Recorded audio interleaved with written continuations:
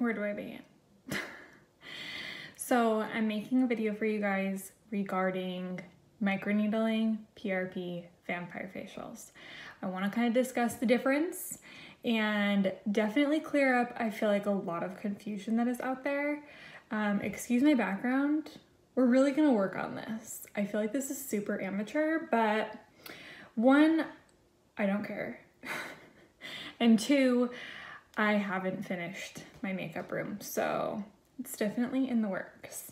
So first couple of things, a lot of this information that I have gotten is from educators that I have taken their classes in microneedling, studies that I have done myself, as well as Brandi, my friend who owns Unmarked Beauty and Wellness. She has a location in Chandler as well as Gilbert. She did my PRP underneath my eyes. She's absolutely wonderful. She was an ER nurse for 15 years and then just found love for injectables. So now she does injectables.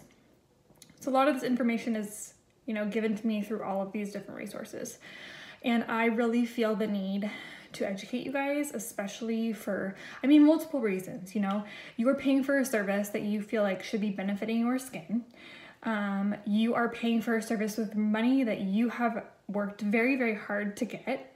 And I don't want you guys getting services that is damaging your skin. Whether or not you choose to come to me for the service, I don't care. It doesn't matter. I don't care if you are going to a salon down the street. I just want to make sure that you guys are educated with what you need so that your skin is benefiting. You're not hurting your skin. You're not doing things that are damaging it, that are going to be damaging down the road, things like that. And so I think it's really important to help educate. And so I guess that's just why I feel like it's super important to make videos like this. And this is not going to be the last one. This is going to be the first of many. So just to start off, a little bit of background. Microneedling is very, very different from a PRP facial as well as the vampire facial. Just so you guys know, the vampire facial became huge, as many of you will know, through Kim Kardashian. And they actually, I found out from Brandi, patented the phrase vampire facial, which I think is absolutely brilliant. It doesn't matter what you think about the Kardashians. The fact that they thought to patent something like that is absolutely insane. So snaps for the Kardashians, because again, no matter what you think about them, they are businesswomen when it comes down to it. So I can't tell you how often I get photos on Instagram, daily at this point, that are doing microneedling and the client's face is covered in blood. I can't express how dangerous that is and how wrong that is. If you are an esthetician, you're not allowed to do that.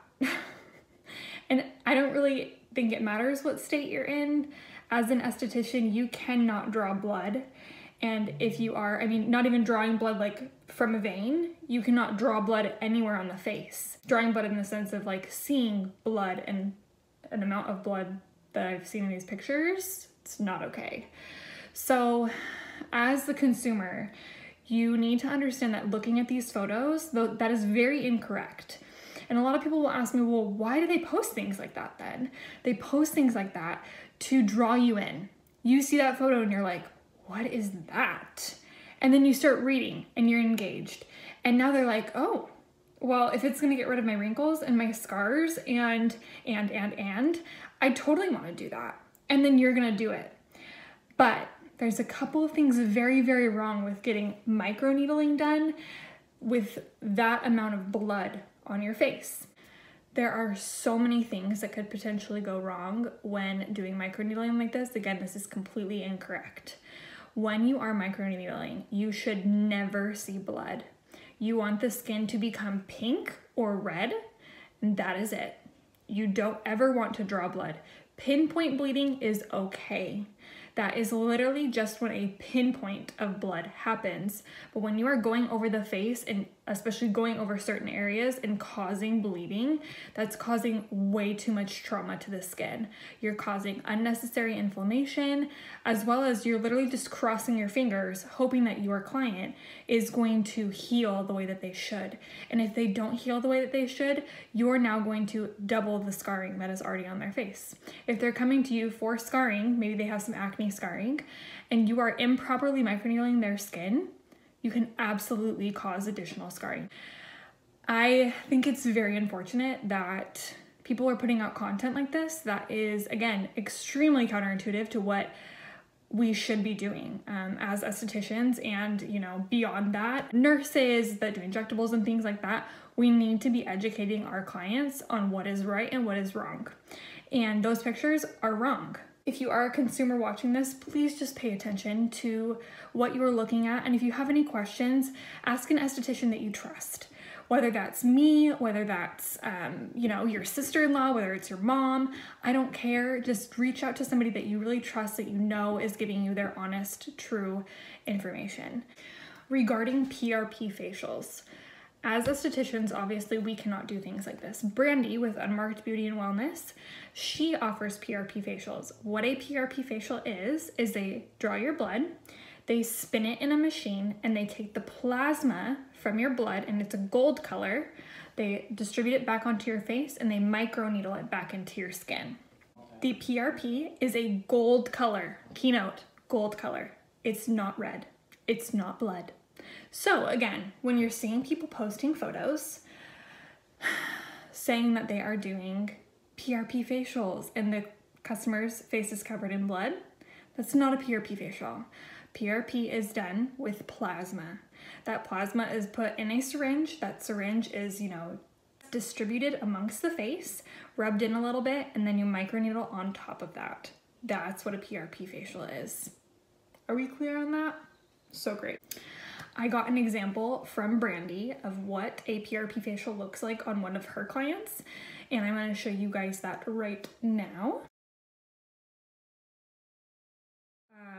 In that photo, you will see that her skin is definitely pink. It is not bloody by any means. This client left her office, her facility, just looking a little red, and they did her neck and they did her chest as well. So you can see in that photo that there is no blood, and that is exactly how it should be, because PRP is platelets from your blood, which is, again, gold, not red. So if you're seeing pictures, I'm gonna say it again, on Instagram that are saying PRP facial and they're covered in blood, it's not PRP. Touching on these bloody photos, a lot of people will say, well, how does that happen? When we do microneedling, what it's doing is we either have 12 or even 36 little teeny tiny needles in the top of our pen, and it goes directly up and down really fast into the skin. What that's doing is it's causing micro injury, and then it's going to force the skin to come back brand new. That is getting rid of fine lines and wrinkles, scarring. It can actually diminish pores, as well as any kind of pigmentation. It's absolutely wonderful and by far one of my very, very favorite treatments. But I want to make clear, when you get a microneedle facial, you are not leaving bloody. If you are leaving bloody, your esthetician is going way too deep. And the problem with going too deep is, sorry, my hair is constantly a mess. If you follow me on Instagram, you understand that my hair is always doing its own thing. Anyways, so when you get a microneedle facial, again, you will leave and your face will be a little bit pink, maybe red. You will be that way maybe 12 hours. The next day you might be the tiniest shade of pink, but really nothing that anyone's gonna look at you and be like, oh my gosh. So these pictures that I'm seeing on Instagram of girls' faces covered in blood immediately after a microneedle facial, it's not okay. The reason why that's not right is because they are going way too deep. Our pens have depths on them. And so on your forehead, I might do a depth of 0.25. That's in millimeters. And then on the face, I might do a depth of 0.5, depending on how durable your skin is. These girls are using, I don't even know, I would honestly say probably a 1.5, not suitable for the face. what is happening is when they're using this microneedling pen on their guest's face, they are scratching the skin and making you bleed. Because at that point, the needle is so far out of the pen that instead of going straight up and down, it's literally just grazing the skin the entire way. And you're bleeding because you're being scratched. It's not microneedling. So it's completely doing the opposite of what we want to do.